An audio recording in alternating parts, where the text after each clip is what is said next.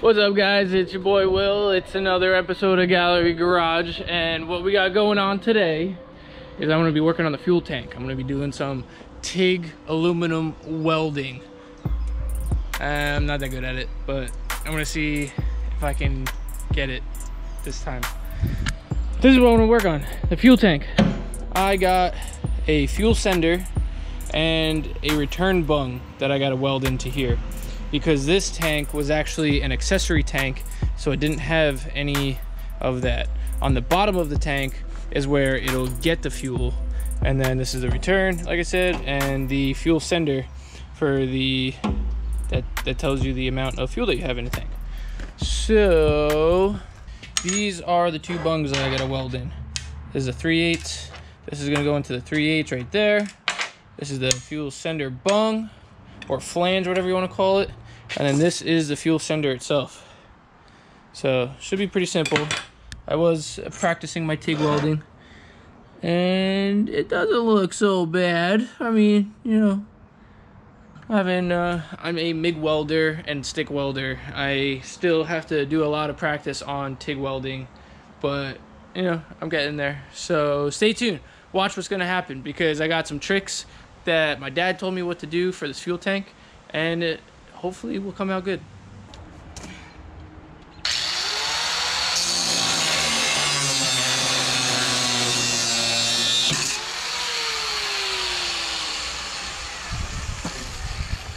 Pollen is annoying. Alright, the steps should come off.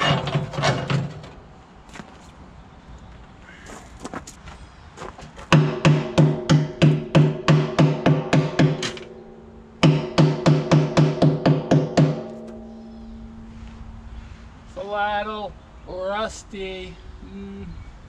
Alright, it's only a little bit.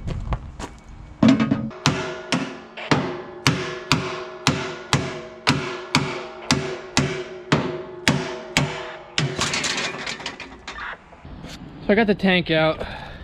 These two bolts were corroded in here, so it took a little while to heat them slowly and beat them out. And I wound up bending one. So I'm gonna have to make one of these. I might just make two. This one has a slight bend in it. Anyways, so this is the trick that I was talking about. Well, first, got the tank out. I'm gonna roll it over, open up the cap, and try to get as much fuel as I can out of it. It's just got a little bit of old diesel in there. So I'm gonna drain that out. And then the trick is to actually drill the holes upside down. If you drill the holes upside down, then you're not going to get aluminum shavings in the tank. If they do get into the tank, they're right there. They're not going to drop into the tank, and you're going to worry about it clogging your fuel system. So if you do it upside down, it's very easy cleanup. And then obviously you weld it upright. So I'm going to give it a try. We'll see how it goes.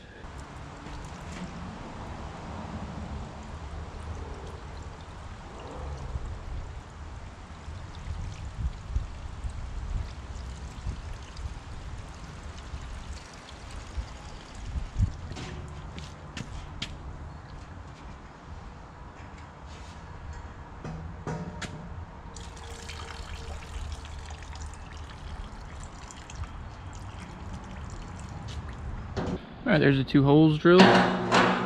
Perfect for that bung, and perfect for that bung. That's it. So I just gotta clean. Aluminum has to be super, super clean in order to weld it. I'm gonna start off, I'm gonna give myself a rating. I'm gonna give myself a 5.5 out of 10 after it's done welded. We'll see if I can actually be better than that. And then also I gotta plug this hole. I think I'm just gonna try to weld it, like plug weld it, and if that doesn't work, then I'm gonna have to cut it out and patch it. I could probably just put a patch over this. We'll see. The sender that I got had a different thread type for this, so I'm gonna go bring this up to the hardware store and go get the right bolts, so that way I can bring this with me. I don't have to go up there a few times. I'll go get that, and I can weld these in. All right, well, the camera battery died, so I just went ahead and I plugged this hole. I ground it down, filled it in with some filler rod, And then I welded this bung on. Not bad, I guess, you know, for a rookie. I really am like, I don't TIG weld aluminum. So that came out good. So now I'll show you guys what I'm gonna do with this bung. All right, so the machine that I'm using is a really helicopter. Helicopter.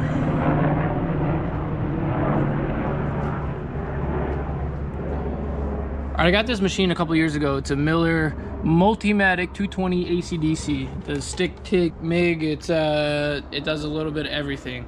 And this is gonna be another video. I'm building a welding cart out of this Harbor Freight toolbox. That'll be in the next video, and I just got the argon hooked up to it.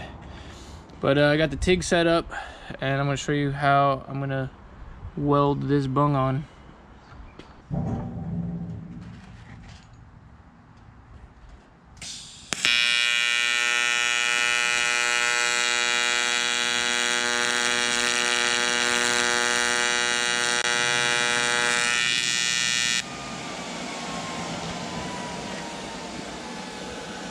Got an okay tack on that side. I'll put one on this side.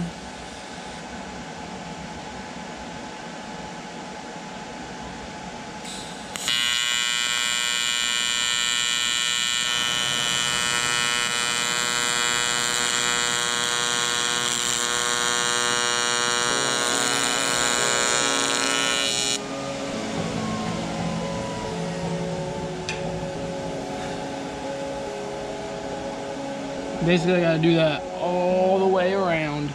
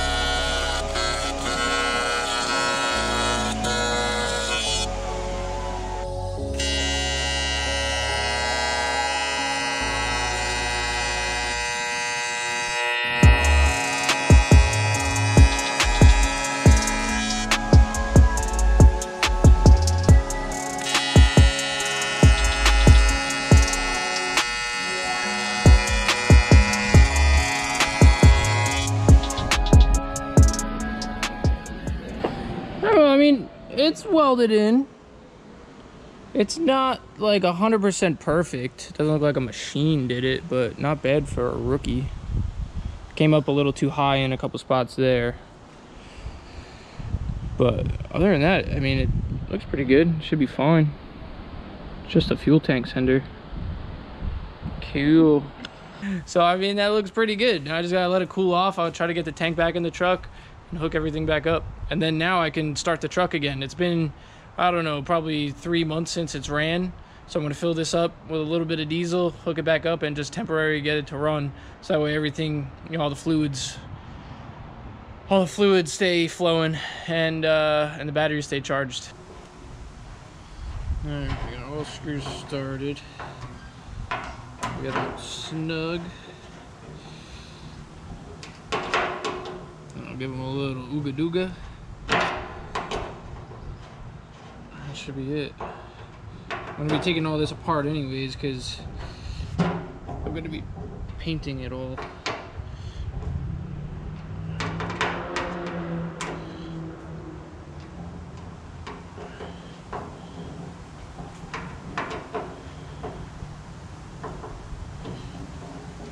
Should be good for that.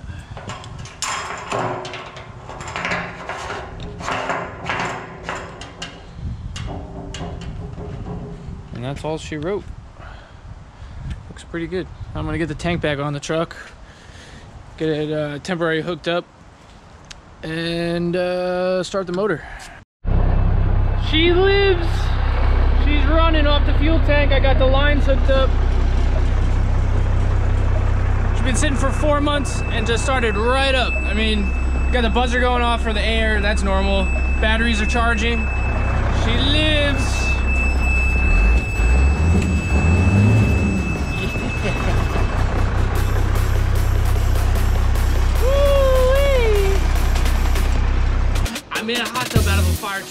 don't know if anyone's ever done it before, but